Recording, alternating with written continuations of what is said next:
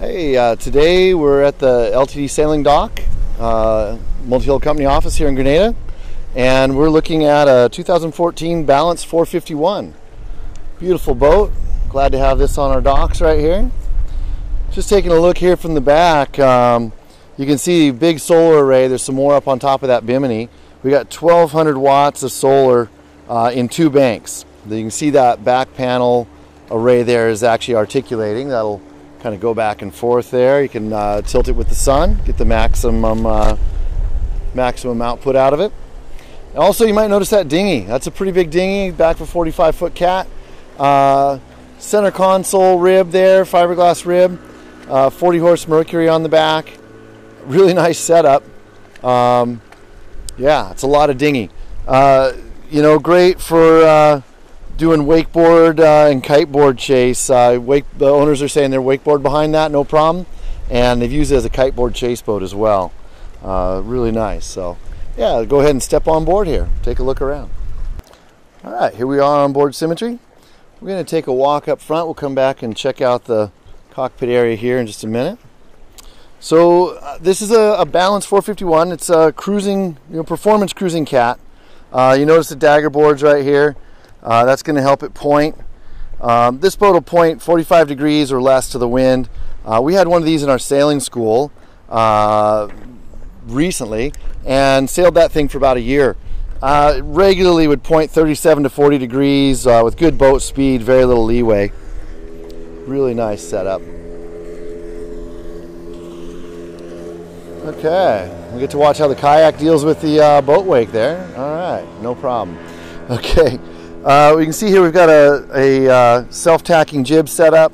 So you just set the blocks here for however far you want the sail to be able to go when you tack, and then basically you got your main set up.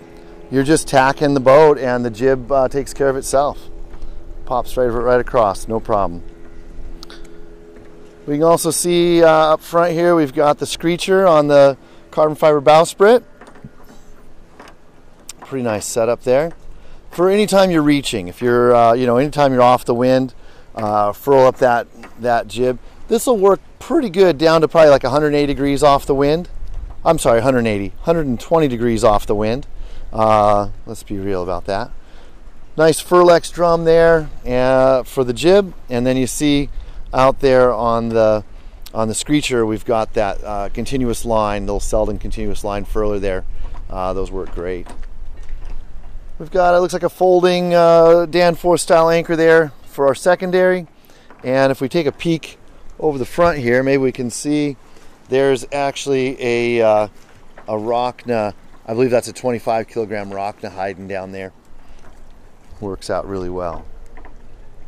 Okay. We'll come back and take a look at these mechanical spaces here in just a bit. But just as long as we're up here, we'll take a look at the mast. Nice setup there. Checking out those Delron washers are looking good there on the gooseneck.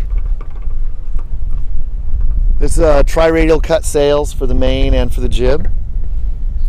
Great setup there. Nice cruising, kind of performance cruising setup. And the other thing I'm noticing just as we're looking here on these front windows, they're all glass. That's aircraft glass. Even the opening hatch there, it's aircraft glass right there. So really nice. They didn't know crazing, very durable, very safe. A little breezy out here. Yep. Okay, let's go back and take a look. We can see up here on the cabin top, there's some more of that solar array up there. Looks good. Hull construction on this boat, it's fiberglass with vinyl ester resin, carbon reinforcements. Very stiff hull design, very lightweight. Gives the boat a lot better performance. Just taking a look here at the cockpit. Really nice flow through, nice entertainment area. Comfortable layout. Let's go take a look at some of the cool features over here. We've got the cockpit sink right there. You can see the fridge there. And then one of my favorite features on this is actually the barbecue. Check this out.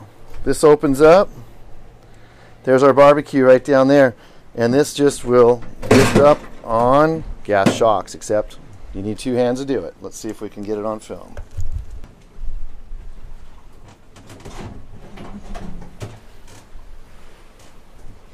There it is, pops right up.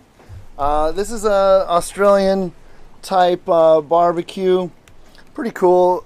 It's lifts up here. You've got the grill. It'll act as an oven. You can use it for, you know, barbecue stuff. You can make cookies in there. You name it. Really cool setup. Great option on that. Okay, just taking a little look around the cockpit from the other side. All right, just taking a look at the rigging setup, how the lines are all ran here. So we know we've got our self-tacking jib, so we don't need 2 jib sheets. We just got the one. It's ran right here to this winch. Yeah, it's also our main halyard is ran here, and this winch, being an electric winch, gives us a nice, easy way to bring up the main. So nice and easy there. Also, we've got over on this side, we've got a manual winch. We've got our 2 main sheets ran over here. Really nice system. It just eliminates the need for a traveler and makes jibing the boat really easy. Gives you great sail control over the shape. For raising and lowering the dinghy, you can use the winch over here just for a little resistance when you're lowering it down, but that'll really easily cross sheet over to the electric winch when it comes time to raise it. So it makes raising that big dinghy really easy. And if we look a little bit back here on how the davits are rigged up, we got a 4-to-1 purchase on the engine side. What do we got on the other side? Looks like 4-to-1 on that side also. So nice, lots of purchase on that. It's going to make raising and lowering the dinghy really easy. All right, just stepping up to the helm here. Take a look at how this is set up. Really nice, comfortable helm seat here. Just first off, let's take a look at our visibility. We've got the isinglass up here, so it's a little bit hazy there, but we can really easily see both of our bows up there, no problem. Coming back around this side, there's our port stern there, no problem, and rest of the way around, starboard stern. It's going to make docking and any kind of close quarters maneuvering really easy. Just sitting back here at the helm, we've got standard Raymarine instrumentation here. There's all our lights, outside lights are on there, engine controls, all that is right there. Fire suppression systems, all in place. One of the interesting controls on here is you notice there are the port and starboard 24-volt alternators. When we go and look at the engine compartments here in a little bit, we'll see those. They've got some really nice alternators on here for charging your batteries, keeping everything up. And there's the controls right there to turn them on and off. Very convenient. Double depth sounders. This boat actually has a depth sounder in each hull, so makes keeping an eye on that depth. Make sure that it isn't different between the two, but also if one goes out, we've got a spare. Just looking down below here, there's our remote mic for the radio set up there. Engine controls. Everything really nice right from here. Okay, taking a look on into the saloon. Just looking at this big, nice opening right here, it really kind of ties the interior living space together with the exterior living space. Makes just one nice big area. So social area, everything. They've removed the saloon table and just replaced it with a little folding table. Just opens up that settee there, makes it a really nice, just big social area to hang out. We can see those windows we were looking at earlier from the outside. Really nice. Lots of light in here. Lots of visibility. Really looks good. Open layout. Looking over to the galley. We've got this nice, it's just an efficient galley layout. Lots of cold storage on this boat. Looking around. There we got our stove top. This actually just lifts up. 3-burner propane stove right there. No problem. Oven just below that. Single sink. We do have, there's the regular water. We also have drinking water that's ran there. This boat has a water maker, and it has a remineralization system on there. It puts the minerals back in the water. The water maker water sometimes is so pure that it actually might not be good for you. Though I think it might take a lot of it really harm you much. Lots of cold storage. We've got the fridge and freezer set up right here. And then down below on the other side, I'll show you in just a bit, we've actually got a top-loading freezer down below. Really versatile layout here in the saloon. Good living room, dining room. We can convert it either way. This boat's set up with lithium-ion batteries. More and more, those are just becoming more and more of a popular option. And they're really cool what you can do with them. So, oh, camera's kind of freaking out there a little bit. All right. Just talking about the lithium-ion batteries, you can run 2 air conditioner units on this boat for up to 14 hours just off the lithium-ion batteries. No generator needed. Boat's not actually even equipped with a generator. All LED lighting throughout the boat, even the exterior lights, nav lights, everything. And we've got an entertainment system here, stereo there. Notice, I don't know if you saw down below here, big subwoofer down there, some nice speakers on board.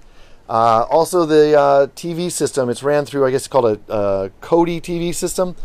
Basically, use your computer and you can control, it'll hold movies, everything. You can select all that. Great. One of the other features that's hiding down here, where is it? You can just see the cover for it down there on the left. That cover is actually for a central vacuum system. The boat has a central vacuum system on board. Don't see that a lot. The air conditioning, as we just kind of pan around here, take a look. We've got 2 9,000 BTU air conditioning units. They can both be ran by the lithium-ion battery system. And it are also set up for reverse heat. So if you decide you want to go cruising in the northern latitudes, that's okay. They got you covered with heat as well. All right, we're going to go down and take a look on the starboard hull. This is an owner's version boat. So as we come down here, we'll see. We've got a nice big cabin forward. We'll go take a look in a second. And also a large head here at the back. One of the cool features they did on this boat, we just open up here for a second. This is where our daggerboard trunks are coming down. But rather than just having daggerboard trunks there in the way, the owners decided to opt to make this a little bit of storage right here. And what can you put in that little tiny bit of storage? Well, looks like a great spot for a spice rack. Very cool how they did that. We'll take a look on the other side. They did a tool storage over there. Okay, take a look back here at the head. As you can see, large separate shower. It's got the bench in there. Really nice setup. Toilets here. Electric flush. I believe these are selectable, either freshwater or saltwater flush on the heads. Nice basin there. Really kind of cool. Nice the way they laid that out. Okay. Heading back forward. I'm sorry. Yeah, heading back forward. Just take a look here. In the cabin, you can see nice access from either side. Nice layout. There's a nice hatch, big hatch right above your head there. So as long as it's not raining out, you can open that up. You get plenty of ventilation. TV there. And then coming forward, nice windows there. And open this up into the forward. And we've got this really cool cedar lined closet here. Just smells awesome. Really, really smells great. And I guess keeps the moths away. Nice, nice use of this space. Just more storage, and you could probably put more, actually even more storage up here. Put in another rack for clothes if you wanted to, or some shelf space. But this is nice, comfortable use of that space right there. Over here on the port side, just looking down in here, that area where they did the spice rack on the other side.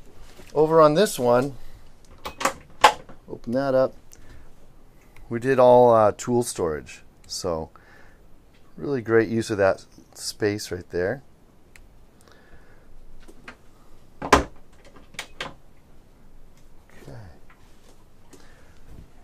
Also, just as we come back this way, we can see we've got the water maker You can see there's the gauges for it right there.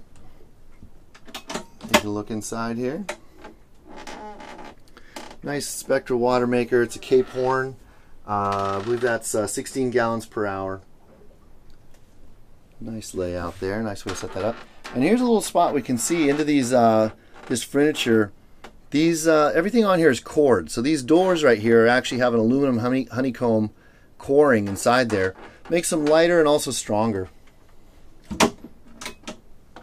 Same with all these doors. If we look at this, it's like that nice thick look to them, but they're still lightweight because they've just used them as with the honeycomb inside.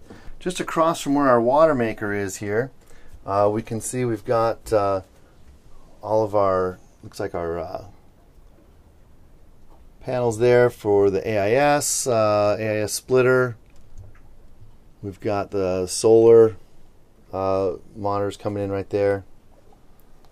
Just nicely organized, easy to access. Everything looks really nice in there. This boat is just really, really well engineered. The owner had a lot of input on how the boat was designed and the electrical systems on board. Really, really nice setup. There's a little crew bunk here. Nice setup. A little storage up above. Nice, nice hatch there above to get ventilation there. And then we've got, here's our top loading freezer we talked about before. 40 liters capacity on that.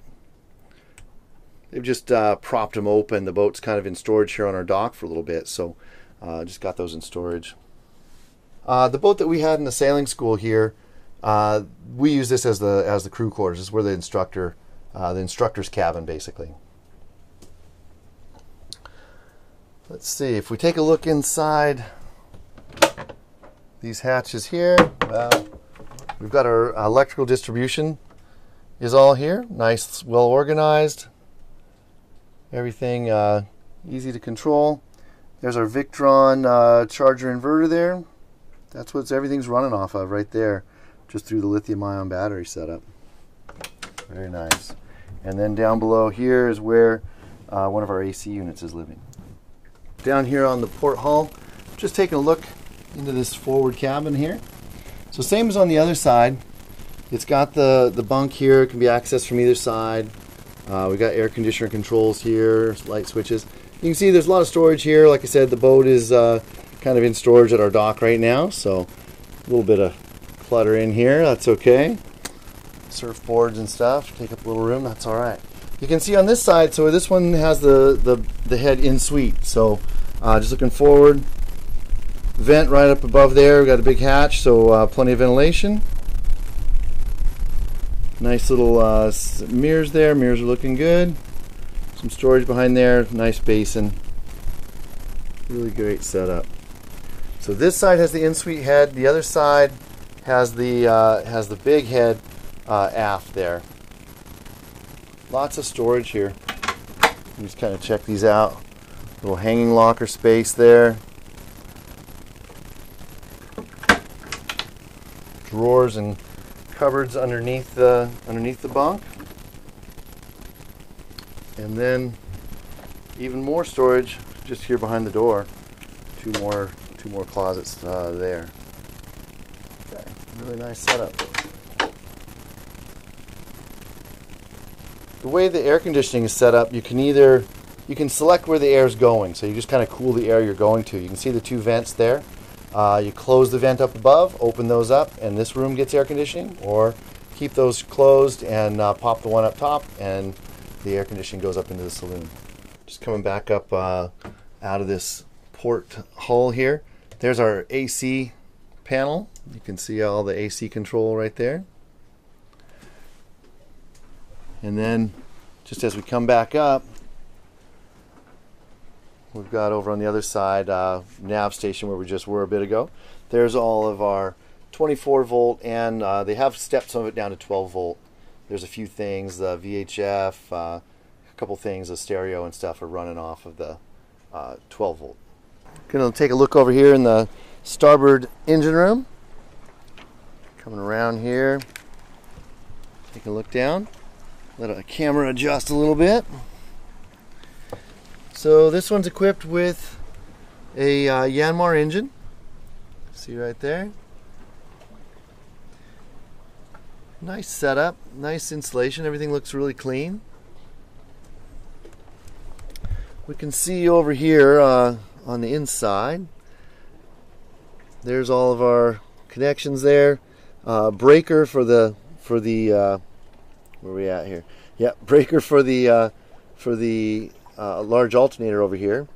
There's a combiner switch. Everything. And just taking a look down here, we can see that alternator. This is the Del Star. It's a 170 amp, 28 volt alternator, industrial grade. It's switchable with the helm. We saw those earlier. You saw the breakers just now. At 1400 RPM, this thing is producing 100 amps. So if we take it up to 2000 RPM or a little higher, we're going to get even more out of it. But that's a lot of output from the alternator. You know, it has a regular alternator over on the other side. You can see that alternator is charging the start batteries and regular stuff. But if we got to charge that 24 volt system, if for some reason the solar isn't keeping up, then that's where that's at, right there. All right, walking over to our port engine space. Just taking a look in here. Let our camera adjust again. Another nice looking engine room.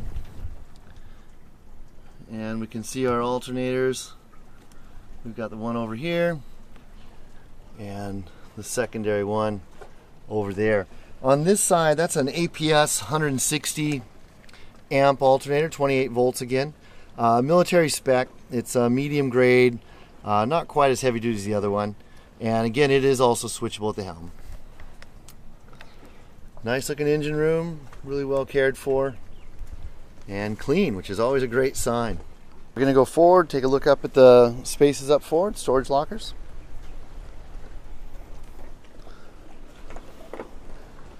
And quite a bit of space up here for storage. So looking just down here, we've got some just extra fuel jugs, stock lines. Those are the mesh UV protectors for the windows there. Help keep it a lot cooler. Looking over here in our anchor locker, we can see straight down there that chain. If the camera adjusts, might be able to see down there. It's a nice chain storage down there. The anchor chain's making a 180 degree turn there, coming back to the anchor windlass there. Spare chain over here on this side for our spare anchor. Can run that. There's our foot switches for the windlass. For bringing up the anchor, raising and lowering. Over on this side, looks like we've got some spare sails stored down here. Spinnaker. Looks like some kite gear down there below. Stand-up paddleboard maybe hiding in there. All right, and then this compartment back here is quite large. Lots of storage space in there. This is where our batteries are hanging out, inside the battery box there. You can see shutoffs for both banks. We mentioned there were 2 banks for the lithium-ion batteries. Those are right there. The little power switch there, a strip if you're needing to do some work with any power tools up here. That's great. This area is also it's plumbed already for fuel transfer. If we look forward here, there's a fuel transfer pump right there. It is, and already hooked up with that hose. So if you run a fuel bladder or whatever up here, rather than having to try and pour that into through the tank opening or something, you can just run your bladder, run that hose right to it, and hit the pump, and it'll pump it, fill up your tanks for you right there. There she is. Just want to take a look at symmetry here on the dock. Beautiful boat. Love those aggressive wave-piercing bows. She just looks like she should be fast. I hope you enjoyed the video. Be sure to subscribe and like if you did. If you have any questions, leave them in the comments below. We're going to add a link to the full listing as soon as it's up on Yacht World. let us know what you think.